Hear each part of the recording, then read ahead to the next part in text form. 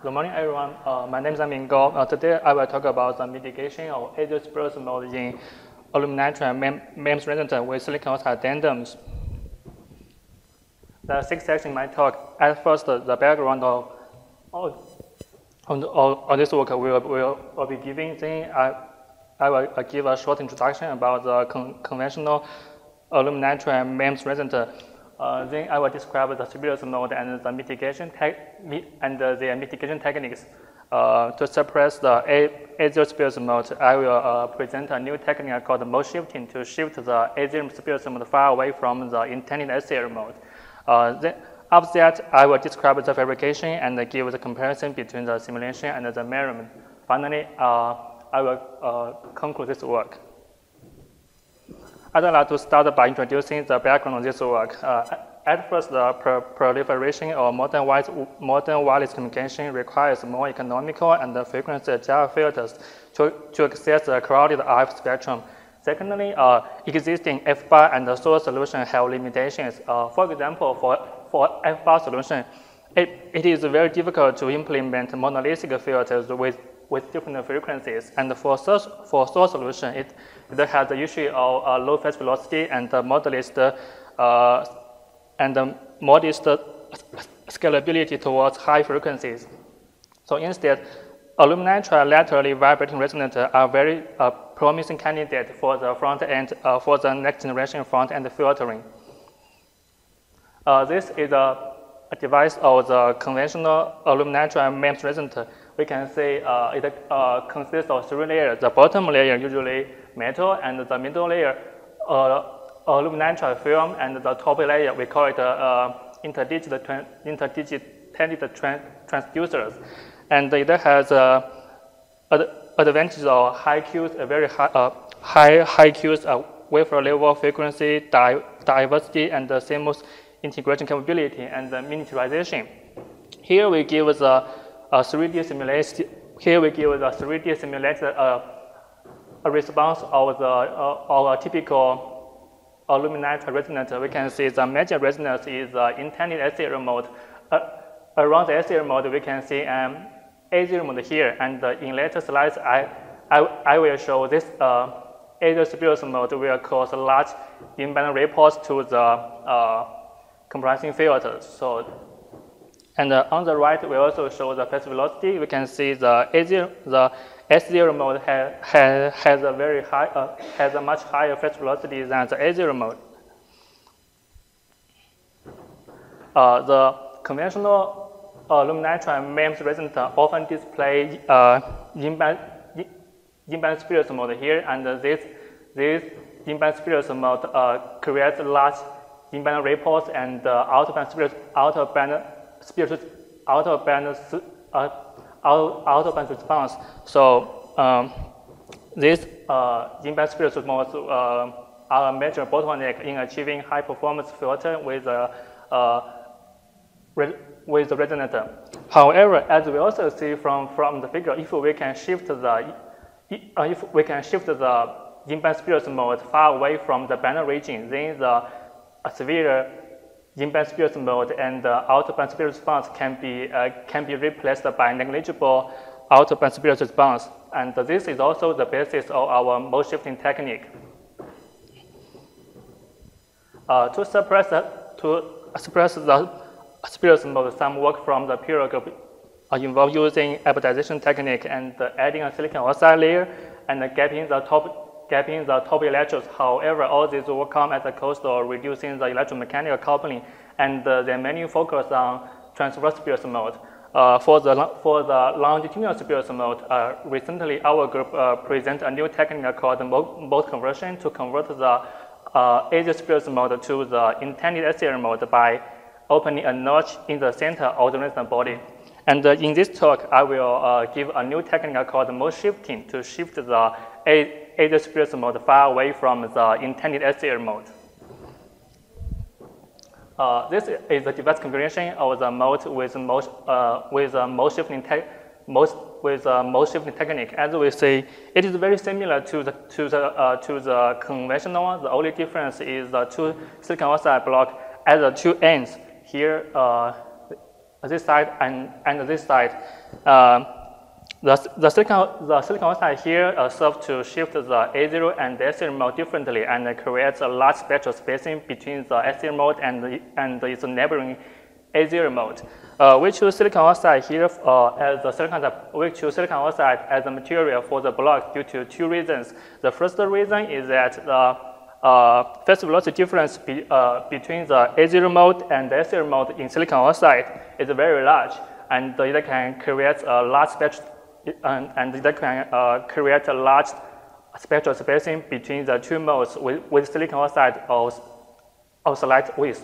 The second reason is that the phase velocity between the S0 mode and the A0 mode in silicon oxide is much smaller than in aluminum nitride, and which means a given spectral spacing between the two modes can be created by very small silicon oxide blocks. As a result, the mass loading effect from the silicon oxide can be minimized.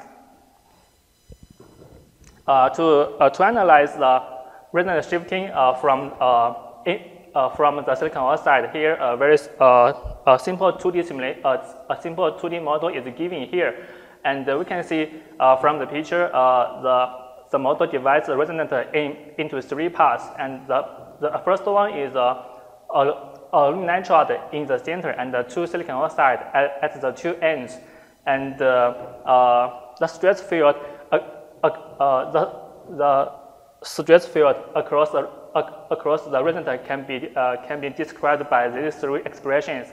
And besides this, we also have two boundary conditions. The first one is a boundary-free is a stress-free boundary condition at the two ends, and the second one is the stress continuity boundary condition at the interface between the silicon oxide and the aluminum nitride. By applying these two boundary conditions to these three expressions, we can finally have the resonance equation for the resonator. By solving this equation, we can get the shifted resonance frequency for the S0 mode and the A0 mode.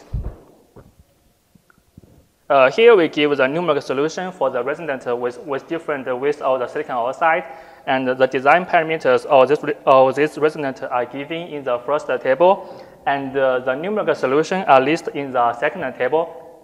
Here, as we see from the second table, with the A0 mode shifts much further than the S0 mode. For example, with 2 micron width of the silicon oxide block, the S0 mode moves only 4.1 megahertz, while A0 mode moves as far as 90.8 megahertz, which means the A0 mode is completely move far away from the S0 mode. The analysis and numerical solution above assume negligible effects from the electrodes and anchor design. So to have more accurate and comprehensive analysis, 3D models in conventional way were built to investigate the resonance shifting.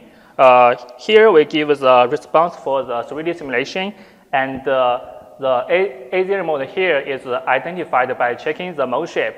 And the resonance shifting are listed in the right table. As we see from the right table, the A0 mode shifts much further. For example, with 2 micron width of the silicon oxide block, the A0 mode shifts only 2.8 megahertz, while A0 mode shifts as far as 14 megahertz, which is much larger than the shifting of the S0 mode.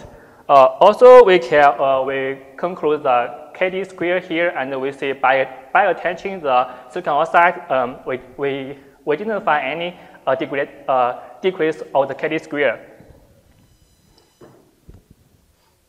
To verify the technique, some resonator with and without silicon oxide block were fabricated, and here we give the fabrication flow. As we see, the fabrication flow starts with the platinum deposition on a high reactive silicon substrate, and followed by aluminum nitride sputtering. Then we choose silicon oxide as the hard etching master to define the aluminum nitride.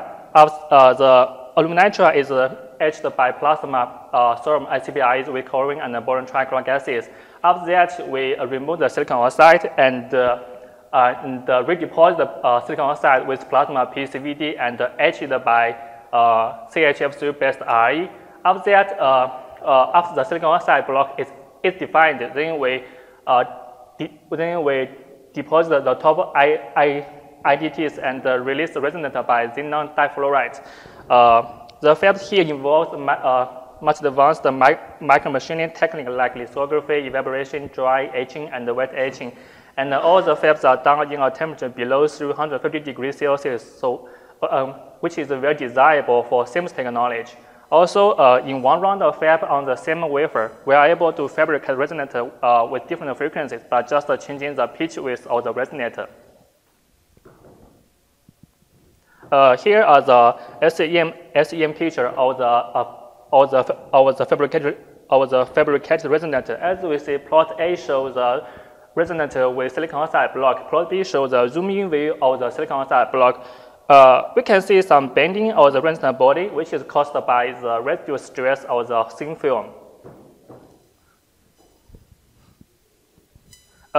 Here we give the minimum results of the fabricated resonators. In the left figure, we give the admittance response, and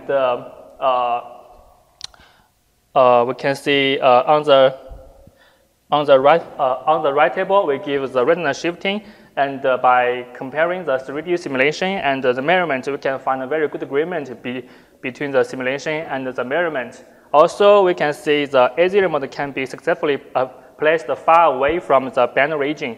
With 2 micron width of the silicon oxide block, we can see the AZ remote here shifts 15 megahertz, while SE remote shifts only 5.6 megahertz. Thus, a large spectral spacing of 8.4 megahertz can be created between the 2 modes. Finally, by comparing the KD square and the Q, we found there is no KD square and the Q decrease with attachment of the silicon oxide blocks. To conclude, a resonator with mode mitigation help be designed, analyzed, fabricated, and characterized.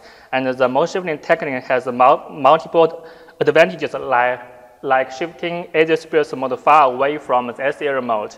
And there is negligible KD square and Q degradation. And the mode shifting technique is also a wideband spurious mode mitigation technique. To conclude, this work demonstrates an effective technique to mitigate the AZ mode in the resonator. Thank you.